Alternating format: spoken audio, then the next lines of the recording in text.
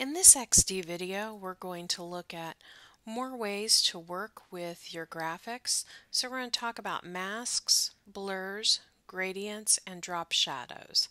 So let's get started on masking this profile photo. So I've simply drawn an ellipse, and I'm going to import in the profile photo I'm going to use.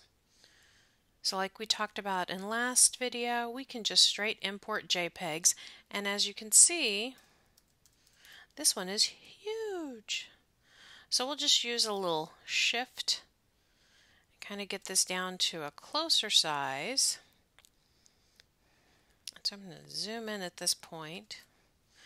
And so now I have my image and I have my ellipse that this is going to go into.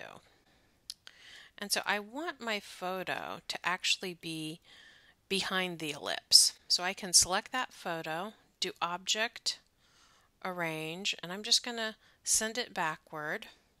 I can also grab my ellipse, Object, Arrange, and then bring that to the front. So I'm going to select both of these with just Shift and click. Then I'll go to Object, Mask with Shape. And you can see that photo fits in there.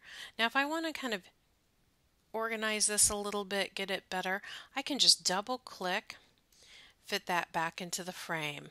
And now we've masked an object with the shape.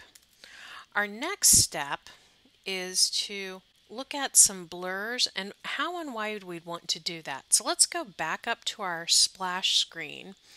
And so let's just say I just feel that this background is just a little bit too dominant. So over in my appearance panel, I can click the selection box next to background blur, and then I can drop down to object blur.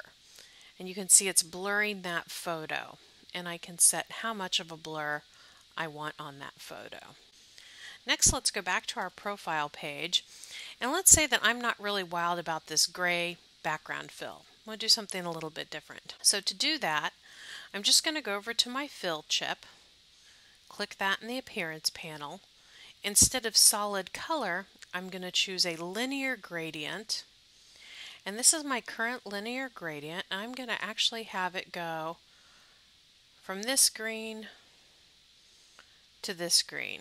And those are just two colors that I have in my color palette. I could choose any of these colors around here as well.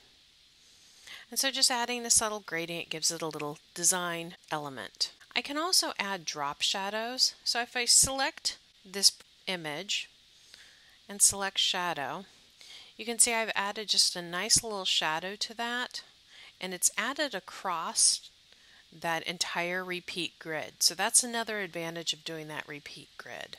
So that is masking, blurring, gradients, and shadows.